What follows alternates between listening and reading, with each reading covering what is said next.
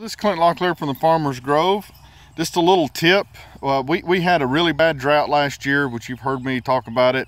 Anyway, I lost a lot of stuff in here. Believe it or not, this used to have a lot more plants in this. It used to be just covered with echinacea and black-eyed Susans and Jerusalem artichokes. I mean, it was so bad that it killed about 99% of my Jerusalem artichokes. And a lot of the herbs that were in here, that they just got waxed. So, I mean, it was a crazy extreme drought. So I don't have as much stuff in here in this part of the food forest as I normally would. The cannons and a lot of the stuff comes back, and the roses did okay. And, some of the trees that were little didn't do well. So we've planted some different fruit trees in here with the peach trees. But what I wanted to tell you is, if you're wanting to add some character and beauty to what you're doing, I added a lot of plants to this very, very simply. Now, looks like kind of like a mess right now, but all these with the little flowers that are in there, I just took an older bag of bush beans that I had, and I broadcast them all through this. Even though there's dappled shade, they're doing very well. These taller plants right here are nothing but birdseed, black oily sunflowers. And I took 3 or 4 handfuls of those, and I just threw them out through this part of the system. You can see some more over here, along with the beans being all mixed in. Most of what you're seeing in there is beans and comfrey, and there's some amaranth and stuff back there, along with some bee balm and different herbs. But think about how simple that is. You're getting the system started.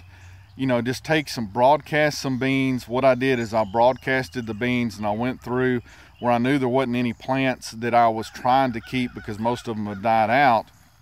I let that grass fall on those seeds after I put them out, just like the natural farming thing, and lo and behold, stuff grows. So something that was more of an eyesore because it became so empty because this is kind of sandy soil here. It just, no matter what we did last year as far as water, we couldn't outcompete the drought. So we had this loss. This year I'm coming back in. I've already started regrowing a lot of the echinacea and stuff for herb usage and teas.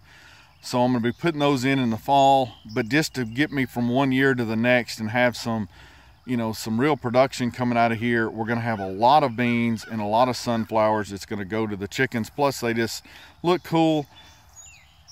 Coming from the food forest, it looks really neat, and it was cheap. Super, super cheap. Now, one thing that I did do this year, which I've never really done before, is I grew these giant marigolds from seeds. So I've got maybe $1.50 in these.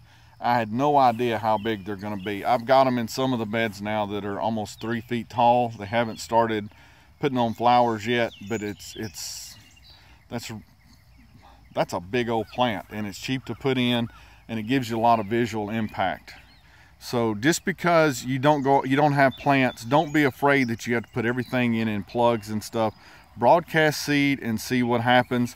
This fennel that's growing, and some more fennel that is back here through the sunflowers, and there's another one right over there. Here's another one right here.